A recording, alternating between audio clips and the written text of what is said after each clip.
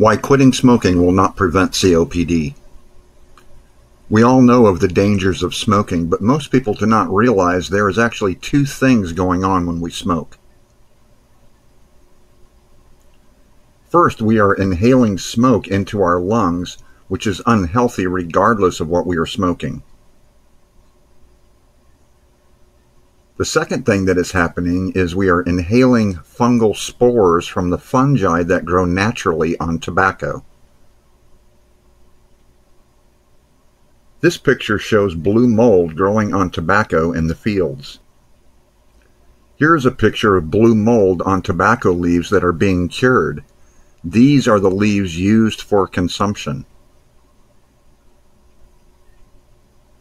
If they are not discarding tobacco leaves that have blue mold visibly growing on them, then it stands to reason they are not discarding leaves with the less visible fungi growing on them. If blue mold is growing on the tobacco, then certainly fungi could also grow on these tobacco leaves, since mold and fungi require the same conditions for growth and survival. Now let's say you quit smoking and you've not been diagnosed with COPD, so you think you have escaped suffering from this disease. What happens is your lungs begin healing from the smoke inhalation. It generally takes around 2 years for your body to replace the cells in your lungs. The problem is the fungi is still proliferating and thriving in your lungs. I believe this fungi is an opportunistic fungi. Opportunistic fungi, unlike pathogenic fungi, emulate human cells and adapt very rapidly to attempts at eradicating them. This is why antifungal medications will not kill opportunistic fungi. The fungi adapt to the medications, making them ineffective. As a result, COPD goes undetected for many years, sometimes decades.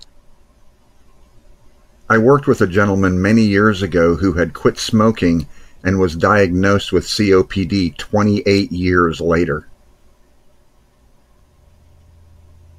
Leonard Nimoy quit smoking in 1988 and died in 2018 from COPD after not smoking for 29 years. Why? The opportunistic fungi was growing and proliferating slowly in his lungs the whole time. So can we kill this opportunistic fungi and reverse our COPD? If my hypothesis is correct, then the answer is yes. The internet is full of information on how you can eradicate fungi naturally. I researched the process of eradicating an opportunistic fungi, also called mycobacteria by some researchers. My mother had been diagnosed with COPD and had deteriorated down to end-stage emphysema, or stage 4 COPD. I applied what I learned in my 4.5 years and more than 6,500 hours of research to my mother's recovery regimen. After switching her to a restrictive diet and adding a number of supplements to her daily regimen, my mother began recovering. 17 months later, my mother had recovered completely from her COPD. The fungi had been eradicated.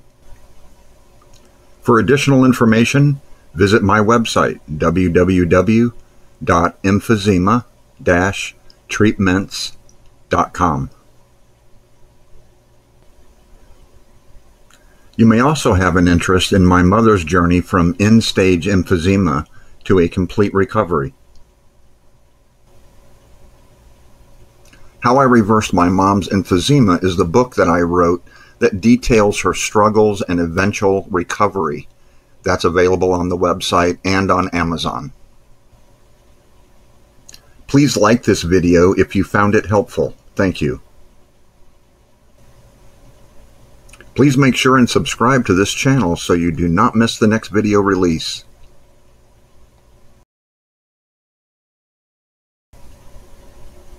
Make sure and visit our website at www.emphysema-treatments.com.